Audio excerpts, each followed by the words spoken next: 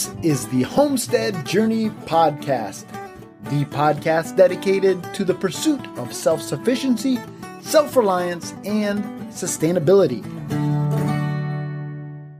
This is episode number 29 of the Homestead Journey Podcast. Welcome, everyone, to another edition. I am so glad you are joining us on the Homestead Journey. My name is Brian Wells. I am coming to you from beautiful upstate New York. And folks, when I say beautiful, it is absolutely gorgeous outside. In fact, I kind of feel a little bit guilty being inside doing this podcast, and I'm probably going to have to revamp my approach to this now that the days are getting longer and the weather is just absolutely beautiful. Now, it's supposed to get a little cooler this coming week, but this weekend was just absolutely gorgeous. 60s and 70s, just beautiful. But anyhow, you did not tune into this podcast for a weather report from upstate New York. I do hope that this podcast finds you well. We are in a time unlike any time in my lifetime, and I'm sure in your lifetime as well. And so I do hope that this podcast finds you well, healthy, both physically, and that you are mentally keeping it all together. I don't know about you, but right now I'm getting a lot of cabin fever, and that's coming from someone who, generally speaking, loves to be home. I really do. I'm a homebody, which makes it nice being a homesteader. But I am someone who enjoys being home and doing stuff around home, and I'm getting a bit stir crazy, wanting to get out and do things and see people But hold on, folks. We're going to make it. And so I just hope that this podcast finds you well. And if you are someone who is discovering this podcast years on down the road after the whole coronavirus crisis of 2020 is over and we're on the other side, I hope you're doing well as well. But for those of us who are in the heart of this right now, it is tough to see the light at the end of the tunnel. And the light at the end of the tunnel sometimes just feels like a freight train heading our way. So anyhow, enough of that. It has actually been a very busy week, understandably so, here on the Homestead. And so let's jump right on over to this week's Homestead happenings, and I will bring you up to speed with what we've had going on here on 3B Farm and Homestead.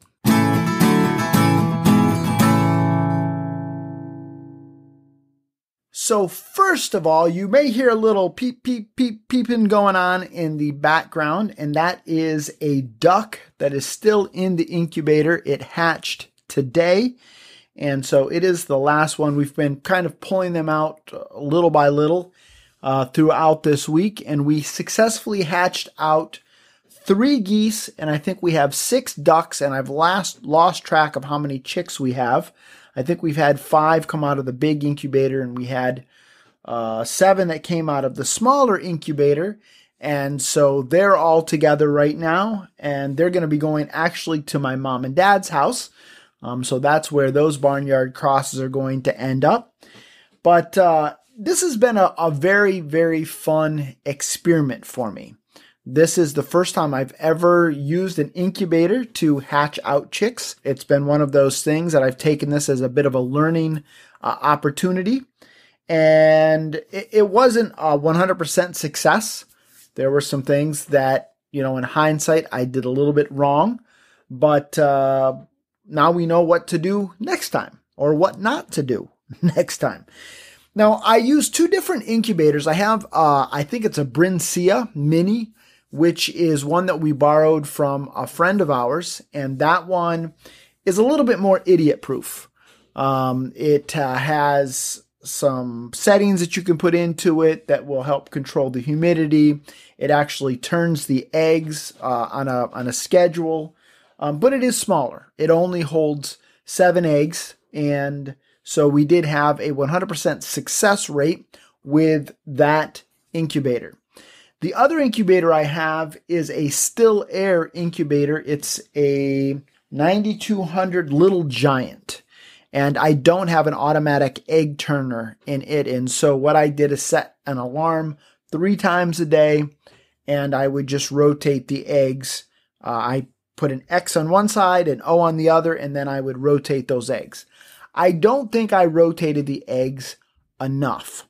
So I think that was problem number 1. Problem number 2 is I don't think that I kept enough water in the bottom of the incubator to keep the humidity levels high enough. And quite frankly, as I've done a little bit of research in there, there are some people who question the amount of water that's in there to begin with. So one of the other things that I would like to do with this, besides getting an egg turner, an automatic egg turner for it, is to actually get something to monitor the humidity levels, to just kind of give me a better feel for how things are going. But overall, we hatched out chicks, we hatched out geese, and we hatched out ducks. Another thing that I knew when I did it is that you're technically not supposed to mix the different eggs in there. If you're going to hatch geese, hatch geese. If you're going to hatch ducks, hatch ducks. If you're going to hatch chickens, hatch chickens. I went ahead and mixed them all. I started with the goose eggs, which take up to about 35 days to hatch, depending on the breed.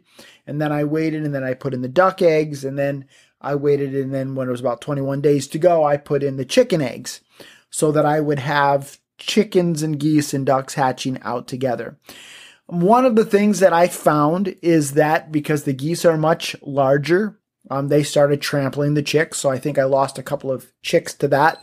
The ducks were a little bit more resilient, but we did lose one duck in the incubator.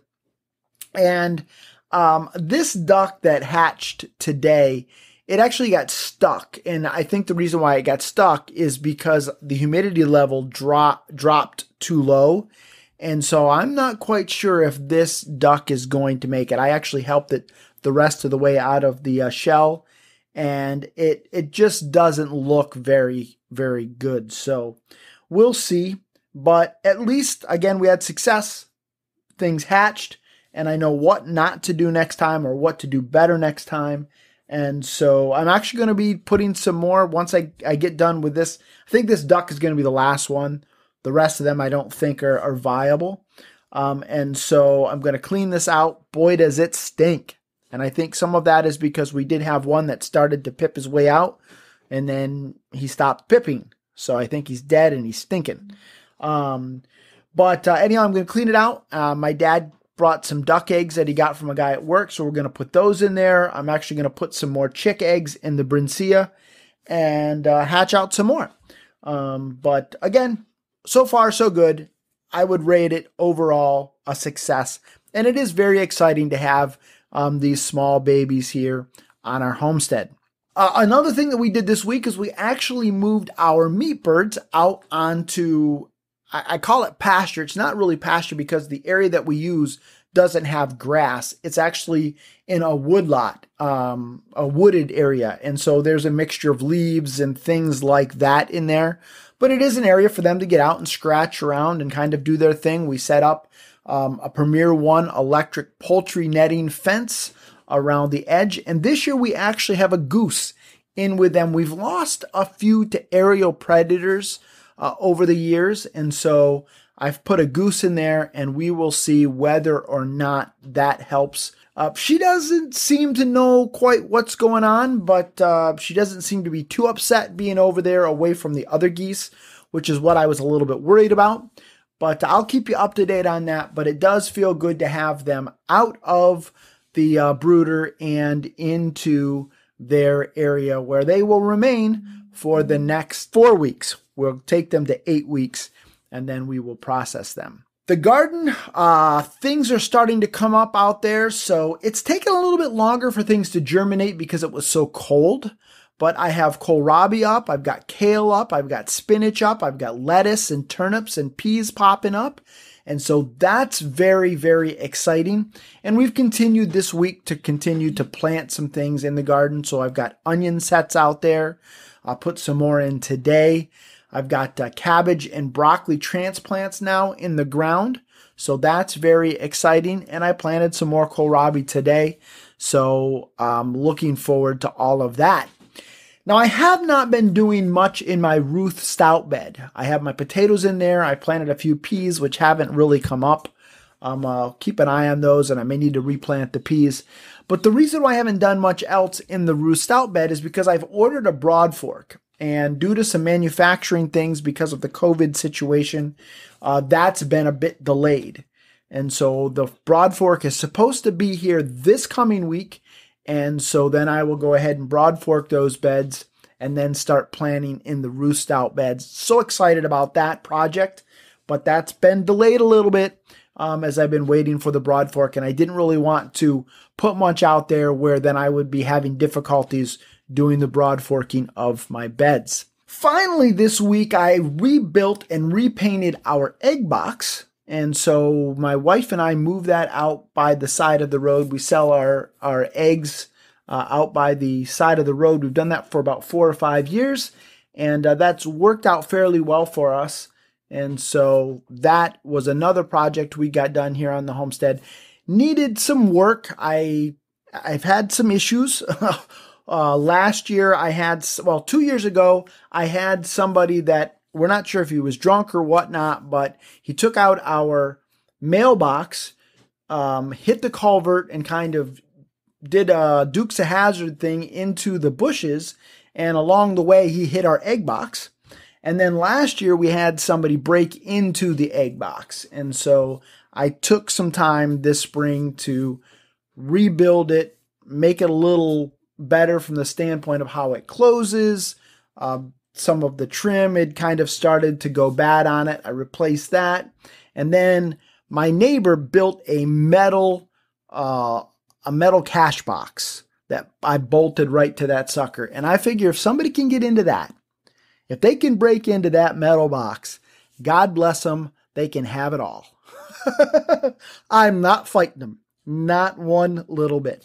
But anyhow, that's what's been happening here on the homestead this week. Very busy, just loving this time of the year, really enjoying all of the baby animals, enjoying watching the garden starting to come to life, and just really looking forward to enjoying the abundance here on the homestead that we will enjoy in spite of COVID. All right, let's jump on over to this week's Charting the Course.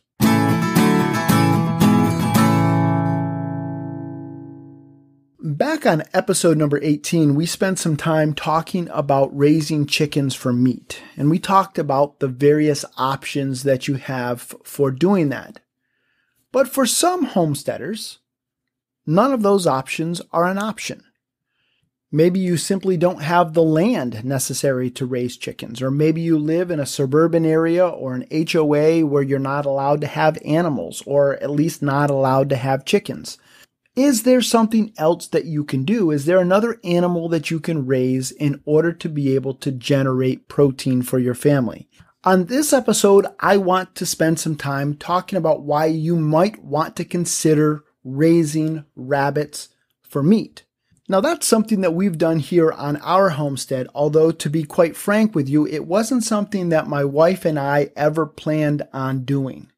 And so let me share with you some of the benefits of raising meat rabbits, and then let me share with you a little bit about our journey into raising meat rabbits and some of the lessons that we learned along the way that hopefully will help you as you try to decide whether or not meat rabbits might be a good fit for your homestead. Now, the fact of the matter is, it's not a very common source of protein in the United States. It's very common in certain parts of Europe, but here in the US, it's not as common as maybe it used to be, or at least as it is now in other parts of the world. But rabbit is a very, very great source of protein. And so even if you are raising other animals, maybe you do have the land to raise other livestock. You've raised meat chickens, you're raising standard breed chickens, you're raising maybe goats and sheep and maybe even beef cattle. You may still want to consider meat rabbits for your homestead. And so let me share with you some of the benefits of raising meat rabbits And hopefully it will at least get you to thinking about potentially adding them as a source of protein to your homestead. So why consider raising meat rabbits? Well, first of all, there is a very, very small space requirement for meat rabbits. Now, you can raise them in a number of different ways. You can raise them in tractors that you kind of move around your yard, kind of like chicken tractors. But they're commonly raised either in hutches or in cages. And those cages can be on a back porch or in a garage. So if you live in an area where you're not allowed to have chickens, or you live in an HOA where you're not allowed to have hardly any animals whatsoever, you can kind of raise rabbits a little bit on the down low because there's not a lot of room that's required. And you could put a cage on your back porch. And there are cages specifically built for those kinds of situations where there's what's called a poop tray at the bottom, which will catch the poop and the urine, and you empty it every day or whatever. But you can keep these in a stack of cages on your back porch. Or some people will, again, hang them in their garage. But this is something that you could even do in an HOA. So there's a very, very small space requirement with meat rabbits. The second thing is that there is very little noise from rabbits. Obviously, they don't cackle, they don't crow, they don't moo, they don't oink, they don't do any of those kinds of things. And so again, you can be a little bit more stealthy with these animals and maybe kind of sneak them in. Again, they're smaller, so people aren't going to see you. If you've got that neighbor, that Karen that lives next door who's always tattling to the HOA about everything that you do wrong, well, you can kind of sneak a little rabbit maybe in the back door. Now, maybe sneaking the cage in the back door might be a little bit more of a challenge, but, get creative. Wait till Karen is out of town. Right now, maybe it's a little more difficult because Karen is stuck home all the time. But there are things that you can do to kind of keep it on the down low, sneak that rabbit in the back door, and you're going to need more than one. You're going to need at least a buck and a doe because, you got to have the boy-girl relationship there if you're going to have a continuous source of meat. But again, they create very little noise. Now, one caveat to that is when you go to butcher them, if you don't get a clean kill, or even sometimes just because of the fact that they don't like being handled, they can scream, and it is very unnerving. So just keep that in mind. But by and large, there is almost virtually no noise whatsoever from rabbits. And so that is another consideration. Rabbits are also prolific breeders. There is a reason why people use the term breed like rabbits. As I will share with you in a little bit, it is no joke. We learned a lot about bunny math when we first got into rabbits. Now, we certainly did not breed our rabbits to this level, but according to the Mother Earth News article that I, again, am linking in the show notes, a pair of does can generate over 600 pounds of meat per year. That is actually more than a yearling steer, which usually would have a carcass weight probably around 400 pounds. So a pair of does, according to the Mother Earth News article, can generate 600 pounds of meat. Now, again, we did not breed our rabbits to that level. I think when we were doing them at the height of our rabbit breeding enterprise, I think I was doing maybe 2 or 3 litters a year. But again, it is possible to generate that much meat. If they are managed correctly, there is very little smell from rabbits. Rabbit poop does not stink hardly whatsoever at all. Their urine can be a little smelly, but again, if you manage it correctly, there is very little smell from rabbits. Not only does rabbit manure virtually not stink, but it is also great stuff for your garden. It is not a hot manure. In other words, it doesn't need to be composted before you put it on your garden. You can go ahead and take it right out from underneath the rabbits, dump it right on your garden, and it will do awesome. It will do wonders for your garden. In fact, I remember as kids, some of the best tomatoes my mom and dad ever grew was with rabbit manure. It is awesome stuff for your garden, a huge benefit to raising rabbits. Another reason why you might want to consider raising meat rabbits is the feed conversion ratio is very, very similar to the Cornish Cross. Now, the Cornish Cross, depending on who you read, a pastured Cornish Cross is going to take anywhere from about 3 to 4 pounds of feed for 1 pound of finished product. Sometimes it's a little less, sometimes it's a little bit more, but somewhere in that 3 to 4 pound ratio. Now, the big ag guys claim like less than 2 pounds per 1 pound of finished product.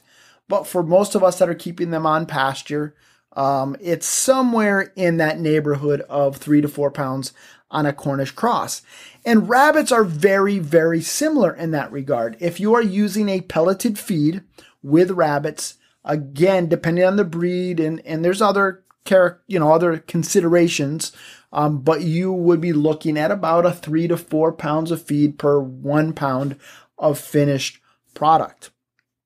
Now, just kind of also by way of full transparency, some of these numbers that I'm getting here are coming from a couple of articles that I will link in the show notes. One comes from meatscience.org, and there's another article from Mother Earth News. So I'll make sure that I link to those in the show notes. But again, that seems to be the general consensus, is that it's about 3 to 4 pounds per a feed conversion ratio for a pound of finished rabbit meat. Now, another benefit of raising meat rabbits is it's a similar length of time to reach butchering weight. So depending on the breed, at about 8 to 10 weeks, you can have a 4 to 5 pound carcass. My meat rabbits were never that, didn't reach that size that quickly, but that's because my stock wasn't as good as it could have been. So mine, it took about 12 weeks. But again, about 8 to 12 weeks, but you say 8 to 10 if you've got good stock, that's right in there with the amount of commitment that it takes to raise meat birds. Another reason why you may want to consider raising meat rabbits is that they can be raised exclusively on pasture. Now, if you raise them exclusively on pasture and you've got tractors and you're moving them around a field or whatever, it will take longer for them to reach butchering weight. Based on the information that I found in the Mother Earth News article, the experiments that the people there did, they said it took about 26 to 28 weeks for them to reach butchering weight versus 12 weeks on a pelleted feed. But again, if you're in a situation where it's all falling apart, we can't get pelleted feed, it's nice to know that we can have a food supply, a protein source that can be raised exclusively on pasture, or you could keep them in cages and bring grass and hay and things like that to them. It's just going to take a little longer for them to be able to reach butchering weight. Now, there are people that also raise them on fodder. Fodder is where you take and you sprout grains in trays. There's a whole system that you can read up on that. I tried doing fodder a couple of years ago, and I never had much success with being able to raise fodder out without getting mold. And that's a big part of the problem with certain fodder systems. And one of the things with rabbits is their digestive system is a little bit more sensitive. And so while you could feed something moldy to a chicken, they're like God's garbage disposal, you wouldn't want to do that with a rabbit. But there are people who successfully raise rabbits on fodder. Another benefit to raising meat rabbits is that they taste like chicken. Now, one of the things that it does irritate me is when people say, well, it's great, it tastes like chicken. Well, if I wanted something to taste like chicken, I would order chicken. Let me just put it out there. Some people will say, well, that fish is so awesome, it tastes like chicken. Well, no, if I wanted chicken, I'd order chicken. When I eat fish, I want my fish to taste like fish. But having said that, there is a benefit to rabbit tasting like chicken, and that's that people don't need to develop or acquire a taste for it. Goat and lamb, that's a bit of an acquired taste. Not everybody enjoys the flavor of those animals. Venison is something else that not everybody enjoys the flavor of venison. Now, some of that has to do with how it's cooked, but many meats like that, especially ones that we have not been accustomed to eating, are a bit of an acquired taste. Rabbit tastes just like chicken. Now, it's a little bit leaner. It's more like breast meat. Can end up being a little bit more dry because it doesn't have the fat that chicken has. But you can use rabbit as a substitute in many chicken dishes, and most people would be none the wiser. You could do chicken tetrazzini and put rabbit in there. Now you've got rabbit tetrazzini. You could do chicken quesadillas, but put rabbit in there. You've got rabbit quesadillas. Now, you can certainly just cook rabbit straight up, marinate it, put it on the grill. It's awesome. Hass pfeffer is delightful. My wife would take rabbit and put it in an Instant Pot with some of our home canned tomatoes, our stewed tomatoes, and kind of make this, put some Italian season in there and kind of make this rabbit stew almost that we would serve over mashed potatoes. Amazing. But it tastes like chicken. It was kind of like a stewed chicken, except it was rabbit. But it is much leaner than chicken, much leaner than anything else. So you do need to keep that in mind. But it is a benefit to it that it tastes like chicken.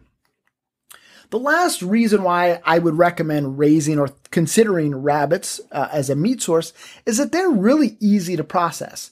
Now, they're easy to process, but they're also hard to process. We'll talk about the hard to process here in a minute. But they're easy to process from the standpoint of when you go to process a chicken, you've got to scald it, you've got to put in a plucker and all those kinds of things.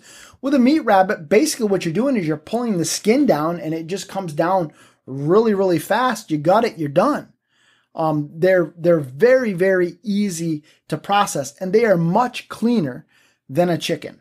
They're a cleaner animal to begin with. Now, you do need to be careful that you're not getting hair all over the meat, but it's just, in my opinion, from my experience of processing rabbits, it's a much cleaner process than that of butchering chickens. Now, there are some downsides to rabbits. The first is they're cute. They are cute little beggars. When you go to process a meat bird, and folks, I don't want this to sound harsh because I don't take it lightly. Anytime I take the life of an animal, I treat it with respect, and I don't take that act lightly at all. But with Cornish Cross birds, when it comes time to process them, there's almost a sense to where you are, it's a mercy killing. You're putting them out of their misery because those things are so big and they've grown so big so fast they can hardly get around. With rabbits, they are just cute little beggars. And so, quite frankly, folks, when I say it's easy to process a rabbit, I'm saying that from the standpoint of the mechanics of processing a rabbit. But processing a rabbit, at least for me, was a lot more difficult emotionally than processing chickens. And so if that is going to be the first animal that you ever process on your homestead, it's going to suck. I'm going to tell you that right now. It's not easy. Even if a meat bird is the first animal you process it's not going to be easy. I'm not trying to make light of it, but certainly processing rabbits is going to be difficult. If you can't process them yourself because it's not a common thing, then it may be a little bit more difficult for you to find someone else to process them for you versus processing poultry. And when you find someone to process them for you, it may cost you, it probably will cost you more than a chicken to process them. If you decide that you want to raise them to sell for meat, you also may find that it's harder to develop a market for rabbit because it's not as common of a protein to consume. So just keep that in mind. And then some of the regulations surrounding processing rabbits, it's just a little bit more of a gray area, and because it's not as common, a common thing to eat. And so depending on where you live, it may be a little bit more difficult to be able to process them and sell them legally. Here in New York, from my understanding of the regulations, I can legally process and sell 1,000 chickens on my farm, direct to consumers. I cannot legally process and sell one rabbit. I have to take them to a processor if I want to sell them legally to someone else. Now, there are certain ways that it's kind of a gray area to get around that. Not going to get into that, but if you decide that you want to raise them commercially, just keep that in mind. Look into the rules and regulations before you put in a whole lot of infrastructure to try to support that. Another downside to raising rabbits is that if organic non-GMO is important to you, it may be harder to source a pelleted food like that.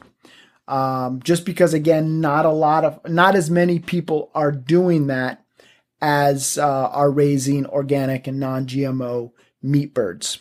And finally, another downside to raising rabbits is that they are notoriously difficult to sex. To try to tell a boy from a girl sometimes it's an art form. And there are many people who have been doing this for a very, very long time who have been tricked. And they thought that they had a boy, and it come to find out it was a girl or vice versa. Which isn't that big of a deal, except if you've got your grow outs together and you let them go a little bit too long, and you have a boy in with your girls, now all of a sudden you have little baby bunnies maybe on the way that you weren't aware of. And so if you go to process a rabbit and you find out that she's pregnant, that is something, again, that's a little bit more emotional. So just keep that in mind. Rabbits are a little bit more difficult to sex. So having said all of that, let me just quickly share with you our journey into rabbits. We did not, as I said earlier, my wife and I had no designs of raising rabbits on our homestead. What happened is my dad decided to get back into raising meat rabbits. Now, we had done this when I was really, really young. I think I was in like kindergarten through like first or second grade. My mom and dad raised meat rabbits until the neighbors' dogs got into the hutches and killed them. And then that was the end of us raising meat rabbits. So for me, the concept of raising meat rabbits certainly wasn't foreign. But again, it wasn't something that I had ever planned on doing here on our homestead. But my dad decided to get back into raising meat rabbits. Somebody gave him a doe and 2 kits. Now, kits are baby rabbits. And so my dad brought them home to his house in a metal dog crate because he didn't have his hutch built yet. And then shortly thereafter, he had started to build the hutch, but it wasn't anywhere near complete. He and my mom were going to go visit my brother in Texas, and they asked us if we would watch their rabbits for 10 days while they went to Texas. And we said, sure, no problem. And so they brought the rabbits down in that metal dog crate, and we just kind of left it outside. There was no base in that dog crate, so they could kind of eat the grass, and sometimes I wouldn't move it enough and they would start to dig holes in my yard, but I just kind of moved it around the yard and the rabbits were outside and we were feeding them pellets. Well, my dad and mom came back from Texas and they never came and got the rabbits. And my dad kind of never got around to finishing up his hutch. And so here we were babysitting these rabbits for a lot longer than we had anticipated. And winter was coming on quickly, and so I realized that my dad wasn't going to come get his rabbits as quickly as he had said. And so I threw together a hutch out of some scraps that we had laying around, and we put all 3 rabbits in a single cage up off the ground, and we went on with life. Well, come to find out, one of those kits was a boy. Again, I didn't know how to tell which were boys and which were girls. But what I did know is that periodically throughout the winter, my wife would come in the house upset because another litter of babies had been born on the wire and they had frozen. And of course, this was something that was very, very emotional to my wife. Now, why was my wife taking care of my dad's rabbits? Why wasn't I doing that? Well, that's a great question. And I really don't have a good answer for that, except to say that my wife is a saint. And so my wife throughout the winter was taking care of these rabbits, and periodically again, she would go outside and there would be these dead baby bunnies, and it was just building and building. The emotions of all of this were building throughout the winter, and she was just getting increasingly frustrated with the whole situation. Well, in early spring, I started to see that the one rabbit was starting to pull her hair. The mom was white, one of the kits was gray, and one of the kits was black.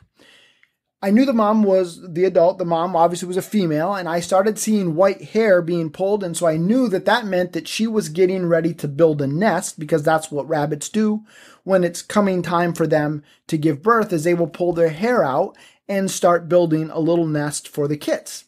And so I moved this mom into another cage where I had put in a crudely built nesting box, and she had a litter of 12 bunnies. And so I was very happy. These were the first babies ever born on our homestead. And they were, well, initially baby bunnies are ugly, but as they start growing out, they really become very, very, very cute. And then it wasn't very long and I started seeing some gray hair getting pulled. So I'm like, all right, process of elimination. We now know that the black bunny is the boy bunny. And so I pulled him out of the hutch so that the mom could have, or the gray bunny could have a nesting area. And I put him in a crate right next to the original mom. And the gray bunny had 12 more.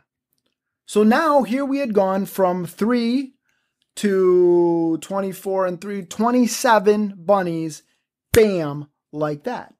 So now I'm realizing, well, I'm in this rabbit game pretty deep here, so I need to find some cages. And so I found some cages on Craigslist. I went and I bought them. And as I was loading them up, the guy who was selling them to me, one of the cages was a double. And what that means is it's one cage, there's a divider in between so that you can have two rabbits in this one cage. And he said to me, you don't want to put a male and a female in this double because they've been known to breed through the wire. Now, I nodded my head to him. I didn't roll my eyes to him physically, but internally I was rolling my eyes big time and I was saying, yeah, whatever. Don't buy it one little bit.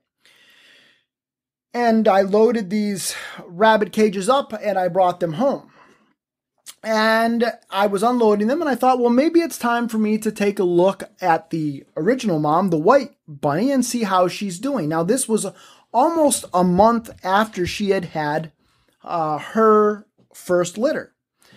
One of the things to keep in mind also with rabbits is their gestation period is 28 days. Okay, so keep that in mind. Every 28 days, they can have a litter and they can be bred back right away. So you can have a litter in 28 days and she could have another litter in 28 days. And yeah, I mean, it's like when people talk about breeding like bunnies, that ain't no joke. So I look in and I see these kits that were about a month old are kind of, jumping all over. And I'm thinking, well, they're cute. And maybe I should take the nesting box out now to give them a little bit more room in the cage. Well, as I went to do that, I happened to look in the nesting box and I see movement. What in the world could that be? That buck had bred that doe again through the wire because I had them right next to each other. And she had had another 13 kits. So now here we were at 27 and 13. What's that? 40? 40 rabbits? How in the world? And I'm the one that now has to go tell my wife, who had been increasingly frustrated with this whole situation all winter long, that we have another 13 mouths to feed. At this point, she happened to be at the grocery store. So I thought, well, I've got a little bit of time. Let me figure out how I'm going to break this news to her. So I went up to the garden. I was doing some work in the garden, weeding or something up there, and she pulls into the driveway. And to get back to our house, you kind of have to drive by the garden to get to the back of the house where the rabbits were. And so she pulls in and she rolled the windows down and she had a big smile on her face and said, I came back and said, well, why don't you go see Brian J? He's got something to show you. And then I waited. And about 5 minutes later, I hear, no!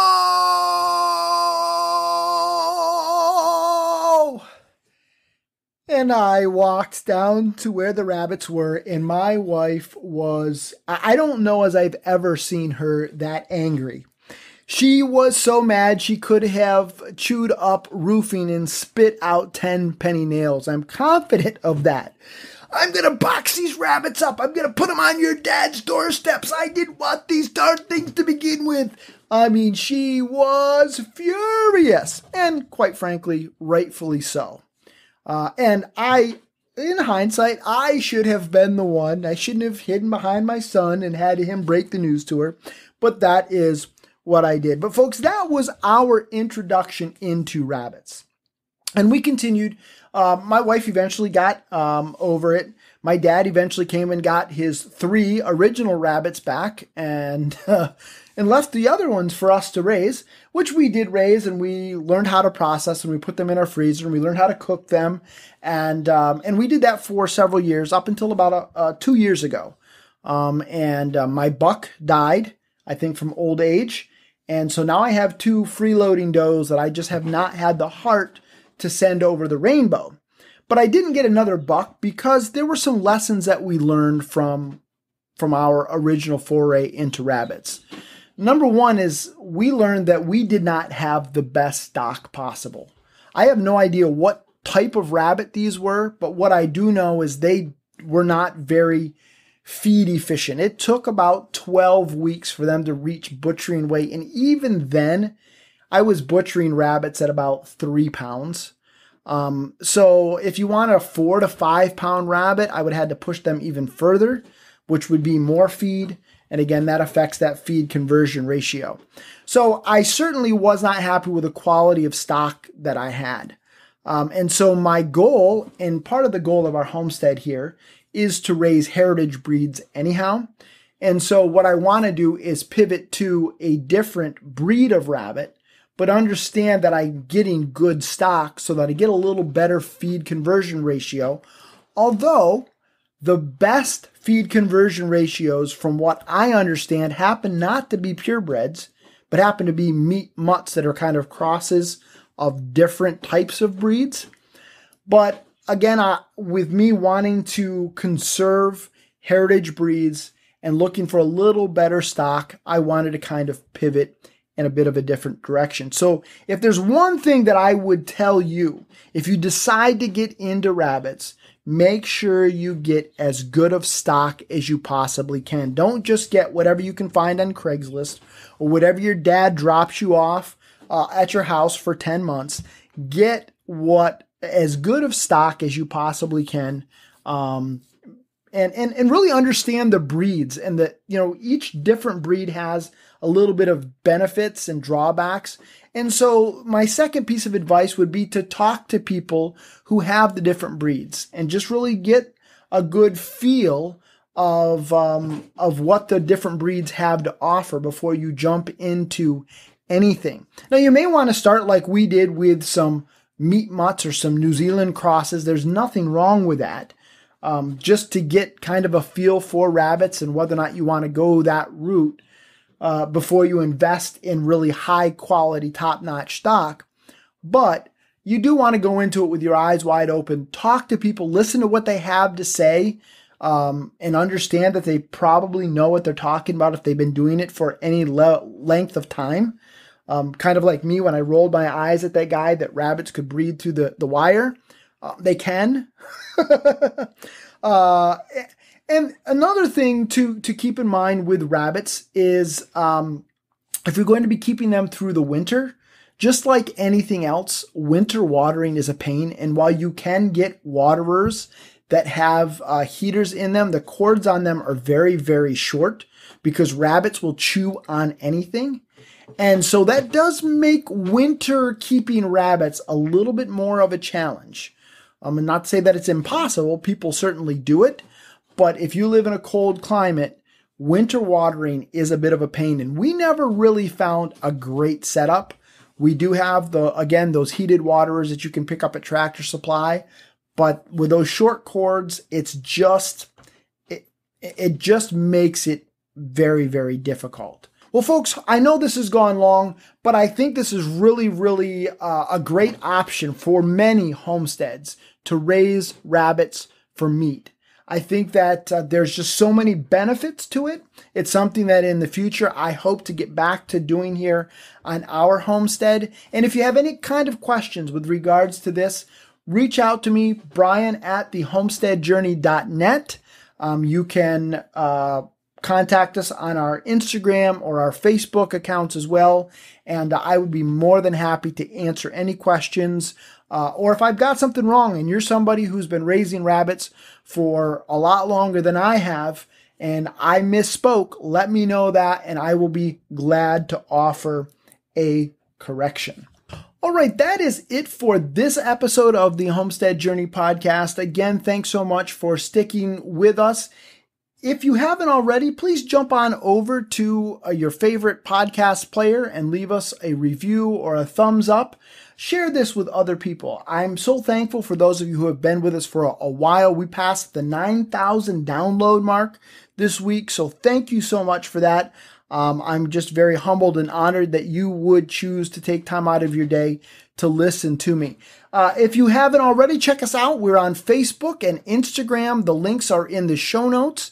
And also our brand new website, thehomesteadjourney.net, is up. If you want to get in touch with me, again, the best way to do that, Brian at thehomesteadjourney.net.